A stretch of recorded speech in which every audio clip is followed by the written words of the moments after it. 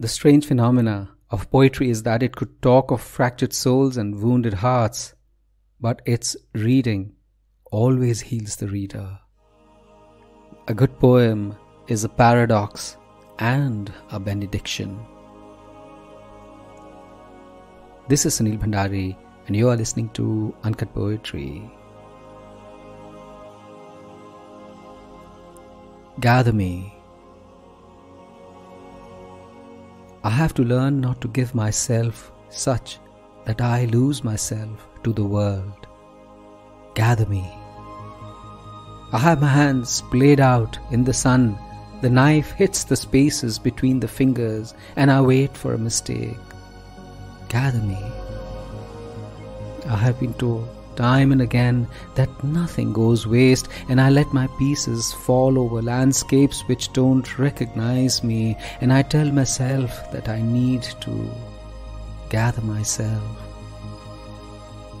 Ask a person, they say, who doesn't have a mother how to talk to a mother, for to know emptiness is to know what fills it.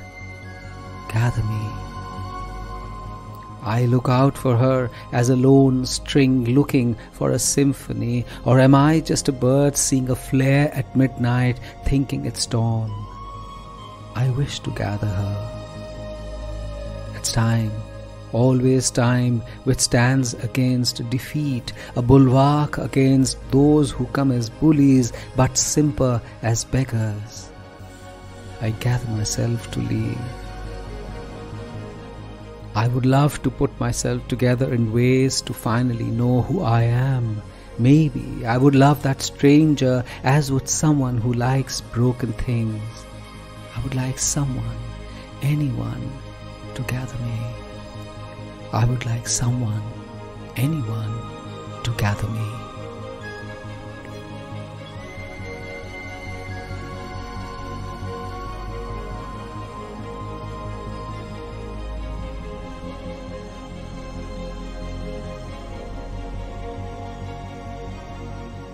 One of my life's ongoing struggles has been not to let myself dissipate such that little of me remains for me to enjoy myself.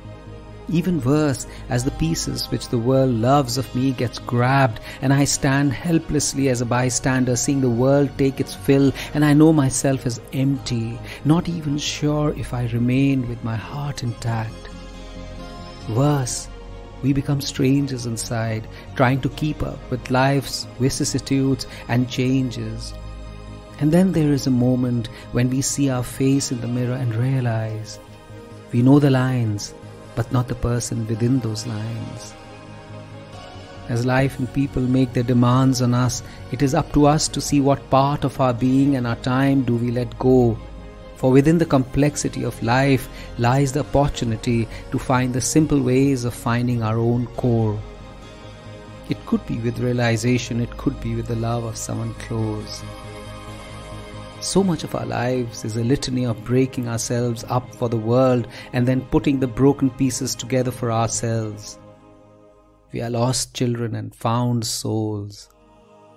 In our brokenness, we seek someone or some way to complete ourselves and instead gravitate to what's also injured.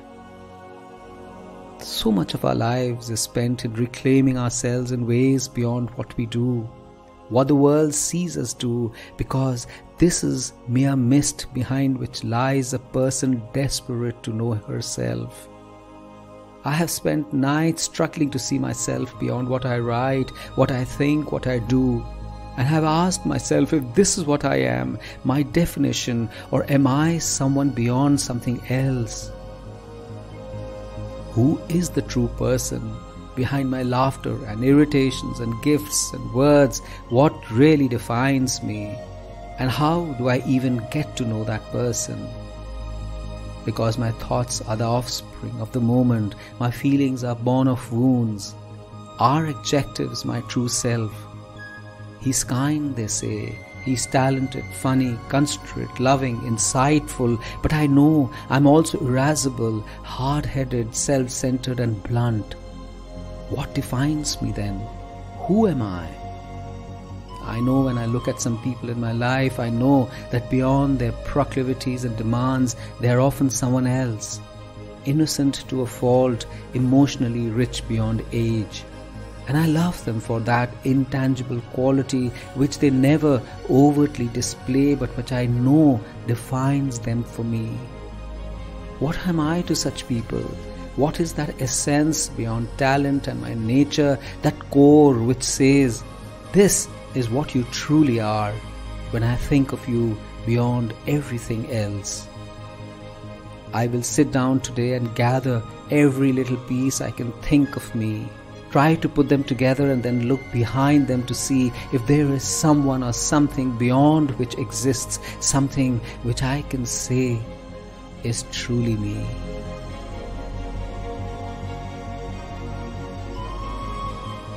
This is Sunil Bhandari and you were listening to Uncut Poetry. I have a fantastic newsletter called The Uncuts. It's a weekly dosage of culture, art, music, poetry. Please do subscribe to it. The link is in the notes. And if you love this episode, do share it with someone you love.